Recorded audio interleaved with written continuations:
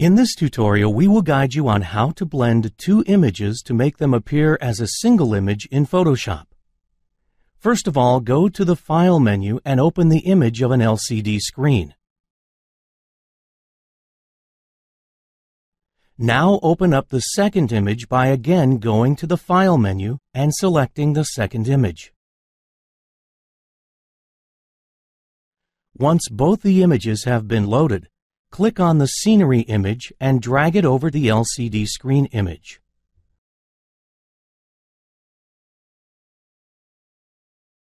Now select the Scenery image and resize it to cover the whole screen.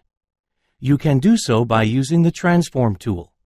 Now disable the visibility of this layer and choose the Rectangular Marquee tool from the menu to select the screen area of the LCD monitor. Click on the checkbox next to the layer to make it visible. Now go to the Select menu and choose the Inverse option. Now remove the selected area by hitting the Delete button.